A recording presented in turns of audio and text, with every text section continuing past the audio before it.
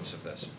First at 5, a massive move in the fight against coronavirus. Lawmakers in the White House moving forward with a $2 trillion stimulus package, which will provide money and assistance to everyday Americans while boosting up small businesses and entire industries, which have taken on the economic slam of COVID-19 fears. The historic price tag equals half the size of the country's entire annual budget, making it the largest relief bill in the country's history. Lawmakers are putting the finishing touches on it tonight. Then the president says he will sign it as soon as possible. And that relief, those checks from the federal government, cannot come fast enough for millions of people here in Western Washington. Matt Lorch live on the east side tonight with the local workers and businesses who desperately need the support. Matt. Well, Brian, the pain is real. That's what we hear over and over from local workers laid off because their workplaces were forced to shut down. They are thankful that the federal government is sending some money, but they question if it will be enough.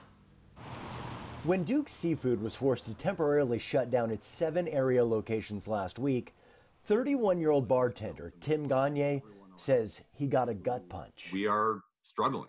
Desperately struggling, and it's tough and it's real. His partner also works in the restaurant business. She too was let go. You know, we still have all of our bills, rent, student loans, healthcare, everything like that.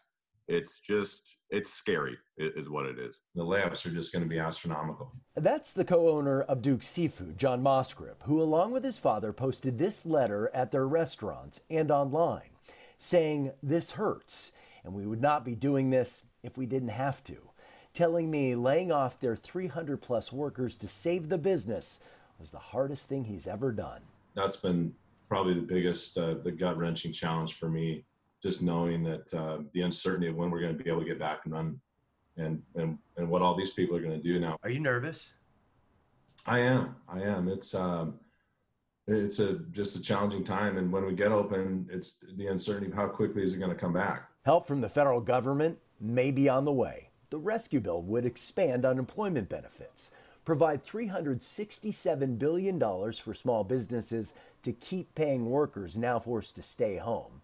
And it will send most Americans direct payments, $1,200 per adult, making up to $75,000 a year, $2,400 per couple, making $150,000 per year, with $500 payments per child. It's going to be very beneficial just for the short time being.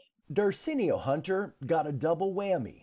The certified health coach and fitness professional saw his business dry up when gyms in the state shut down. Then he lost his part-time job at a restaurant. He's appreciative of the government support, but says he's worried it may come too late for so many in his industry. Last time we were in a situation like this, it took months for those funds to go out to people.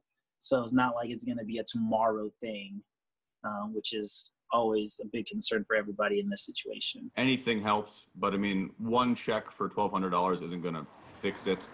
You know, we're going to need long-term benefits. Workers and businesses banking on a financial boost to bridge the gap while hoping to avoid a further financial crisis. We all need help. We're all in this together, and same thing with our banks and our landlords and our team members. But if we all strive and get this thing together and work together, we'll get back and get things up and running like they were previously. The rescue bill also provides help for the struggling airlines and hospitals, and it covers gig workers like Uber drivers that were not covered before. Relief that for many folks cannot come soon enough. Live on the east side, Matt Lorch,